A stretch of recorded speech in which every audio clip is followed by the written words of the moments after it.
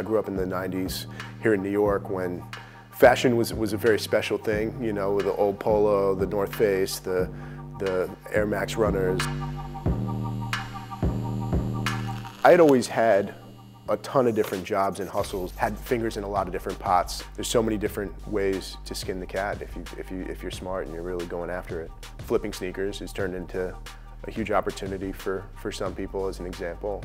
I remember trying to sell Air Force Ones with Gucci print on the side. That was a thing for a minute. And I think Stadium Goods was really the first time that I doubled down and put 100% of my eggs in one basket, which basically means that we didn't have a choice but to get to the finish line. Before we launched Stadium Goods, I was talking to my mom one night on the phone, and I was like, I've been doing sneaker stuff for a long time.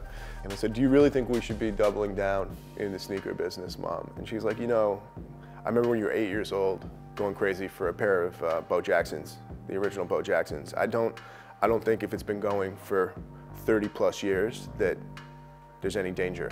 I really believe in the future of where it's going.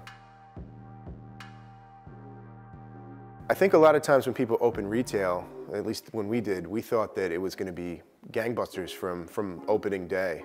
And we really thought when we opened our doors that it was going to be a ton of traffic and a ton of volume feeding through the retail. And what we learned right when we opened is that was not actually the case, and that it takes a lot of time to build up a retail business. I do look back on the time that I spent in Japan as incredibly inspirational. You know, it was 2002, 2003, at a time when streetwear was just booming in Japan. Japan had become like this huge center for streetwear culture and for sneaker culture.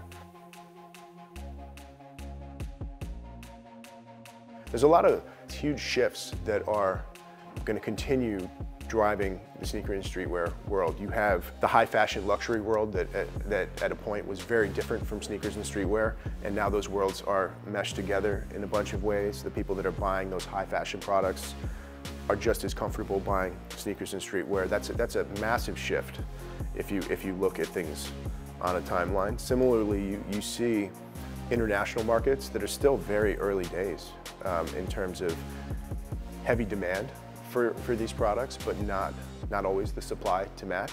When you look at businesses that are investor-backed, there's so many different success stories, but way more stories in the graveyard that you never hear about, people that raise money and don't actually take it the distance. I don't have a next big idea. This is the big idea.